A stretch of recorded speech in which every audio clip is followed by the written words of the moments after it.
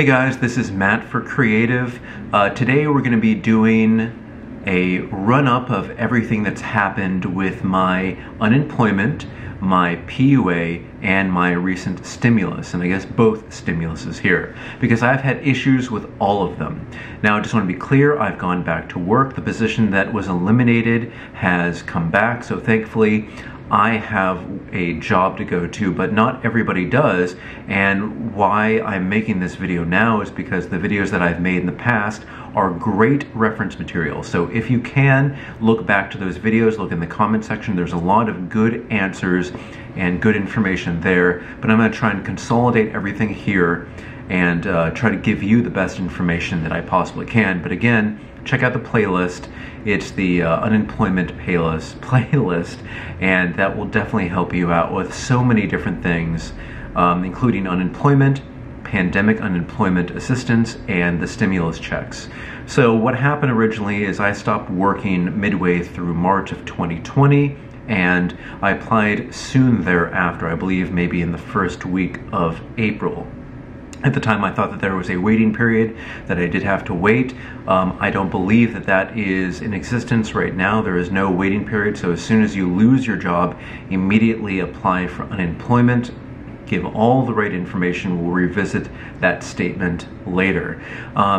Let's see, I believe when everybody else received their stimulus payment the first time, mine immediately went in. I do my taxes with H&R Block, so I had direct deposit for my tax refunds, and because of that, it was able to go right into my account as soon as it was announced, so that was quick and easy. And that first stimulus payment was, what was it, $2,000? Yeah, so that helped out a lot because I did not receive unemployment or PUA, the pandemic unemployment assistance, for about 2 to 3 months, and I was in this limbo, not knowing exactly what was the issue.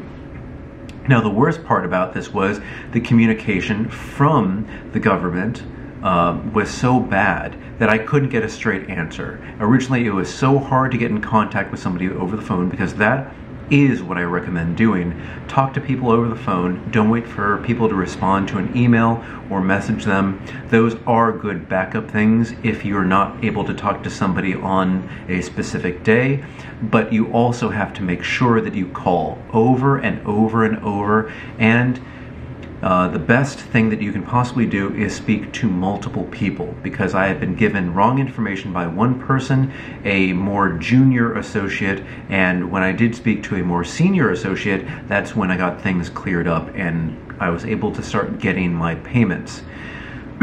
Now, let's see what we should touch on. Okay, first stimulus payment, that was accepted, that went in, I was fine with that, and by the way, yes, if you are still eligible for the PUA payments, and if they're still a thing in your state, you can apply for unemployment and PUA together.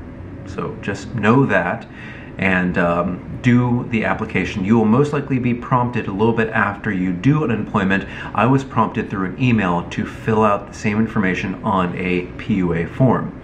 So I did that too. Now, what was the issue with mine? Again, hindsight is 2020, so I have a clear picture to what happened with my issue, with my payments. And the issue was they had incorrect information because I gave my information on the form for unemployment and PUA. And because I didn't hear anything for a month, I reapplied. And one of those two pieces of information was incorrect, and it happened to be my social security number. So the problem was, when I was entering the proper social security number on the phone call prompts, they were not finding my application. They were finding an incorrect application. And when I was talking to an automated system, of course, there was nothing to say, oh, you made this mistake, please go and fill this out. But the problem also was the associates, the junior associates, I believe, now I don't know if this is still true, but there is a lot of people filing wrongfully for unemployment, either through other people's social security numbers or just they were ineligible and filing anyway. There's a lot of fraud. So they were directed by maybe their superiors to not give you any more information than possible. And in this case, it kind of hurt me because I had submitted the wrong social security number, which was not mine, but I was able to give them the correct one when I was prompted to, and they, on their screens, they were looking at it and they're like, this doesn't line up. We're going to push this, and we're not going to give him any more information, because they said, and what they said was, we will get back to you when we have more answers for you, don't worry. And all in all, that was not the truth. They were never going to get back to me, and it was only when a senior associate said, this is what they're instructed to do, they're not supposed to give you any more information, by the way, this is incorrect and something you should look into. So I reapplied, made sure and double-checked, triple-checked that the form for unemployment was correct, and the next week I did receive it, and I did continue receiving it until I went back to work. I believe it was October or November, I can't remember. It's kind of fuzzy. It's just last year, just like for so many of us, it was hard, and trying to focus back on that time, it's pretty hard. So I did receive I did receive everything at the end, but originally, because I was out of work for all that time and I did not receive anything for about 3 months, I was owed a lot of back pay, and I did not receive that back pay until about maybe 2 months after I started receiving the unemployment weekly payments and pandemic unemployment assistance payments. And that was another trial too. They didn't know who to send it to. It was still under direct deposit. They wanted to clarify, oh, were you definitely not working for these dates such and such here? I had to clarify, and I did receive those payments. I received half of them in a lump sum, and then another half, which I had to fight for again.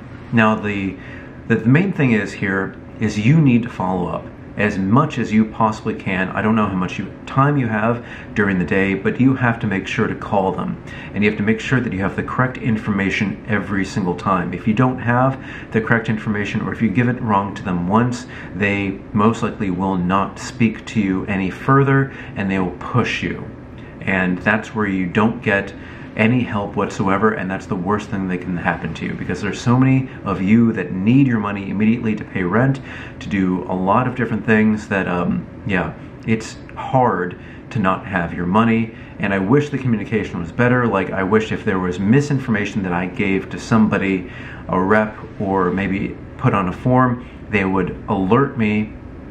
But all in all, it's just a lot to be done, but eventually I did get it. And again, put the right information down, triple check the information that you write down in your form, call multiple times and speak to multiple people, get through, wait for 30 minutes or longer. You have to make sure you speak to a real person, and just ask, be upfront. Hey, is my social matching this? This is what I have on my physical card. It's here in front of me.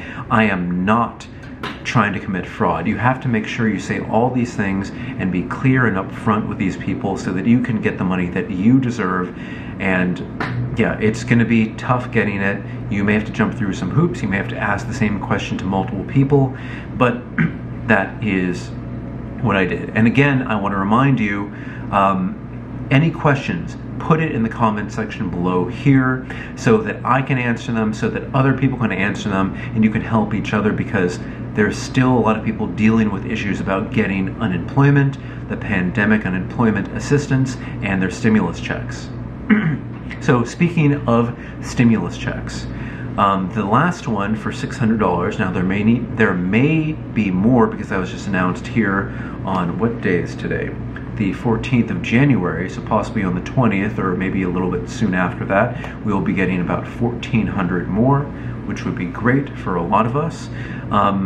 The first time that I was announced that you would get $600, I was like, okay, that's great. I'm assuming this is going to be deposited directly into my account again, and then nothing. So I did see an announcement for a website that you could check. You put in your information, and it will let you know what the statuses of your stimulus checks are. So I entered my information. It said the first stimulus check you received on April such and such, I think 12th or something, and you're all good. It was deposited into my account, and I could see the last 4 digits of my account, and that was correct. The second payment said, oh, you were paid on January the 4th, and here it is. Oh, it's the 5th. What's going on? And it was paid into an account that I had no idea of. Now, a lot of payments have been sent to the wrong people. Again, call, make sure all your information is correct, and hound them until you get your payment, depending on how much you need this. Now remember, a lot of people are calling. There were a lot of issues where payments were directed to the wrong accounts, and I believe maybe this was one of those issues here. But to be clear, I did my taxes with H&R Block. I had set up my direct deposit to H&R Block. It was sent directly to H&R Block, and I did receive an email, I believe on the 7th, saying we did receive this payment or these payments from the IRS. We will be diverting them into your bank account. First, that's not something that should happen. Your money should be deposited the same way that it had been. There should be no going through a bank and then going to you.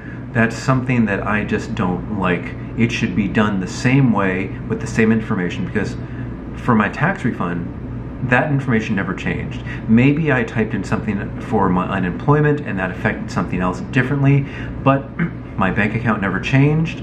It should have never been direct deposited or sent on a card or anything like that, or pushed to H&R Block and then pushed to me.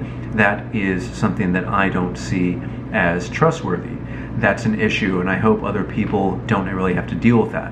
If you do, contact the people that you worked with to enter your direct deposit information to check to see, because if you don't recognize the account number, it could be that maybe your accounting firm has it, or it could be that it has been wrongly deposited in somebody else's account, because we're going to have to deal with this all over again when we receive possibly the $1,400 additional stimulus to bring it up to an even $2,000. So we'll see exactly what goes on, but again, I have to say this again and again, make sure the information that you put is correct. Triple check it and make sure it is correct. If you don't receive a confirmation within a day or two, or if you don't receive your payment within like a week, make sure to contact your government agency. And for me, it's New York State.